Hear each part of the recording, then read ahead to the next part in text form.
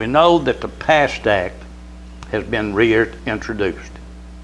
They're wanting the pads and the action device. They're wanting to make them illegal where we can't use them. Where you can't use them.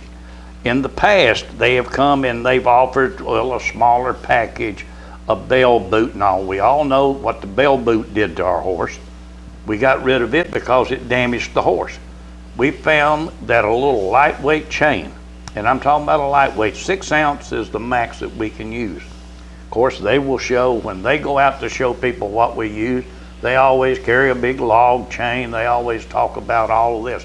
But the fact is, the action device weighs less than a lot of watches, and that's on a human. So that's what we use. It does less damage. They don't look at what the horse does for any of the charities or the families that make their living off the horse. The only thing they care about is coming up with as many ways as they can to take the horse away from us. And some of the stuff we do, if you look here, we're weighing the packages, the pads and all of this that go on there. We're talking about ounces here, not pounds. We're talking about ounces.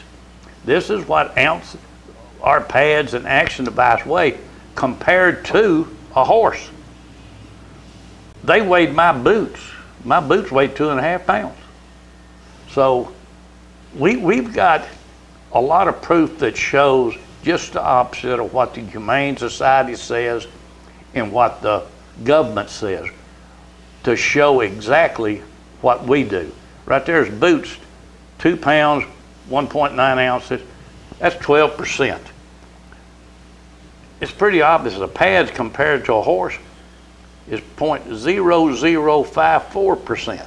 Action device, 0.0004%. And that's compared to the weight percentage of a 185-pound man here that we're talking about. So. And a 1,000-pound horse. Right. So everything they say can be proven wrong. Our problem is this: we don't have the millions of dollars to spend going out here dreaming up stuff the way they do.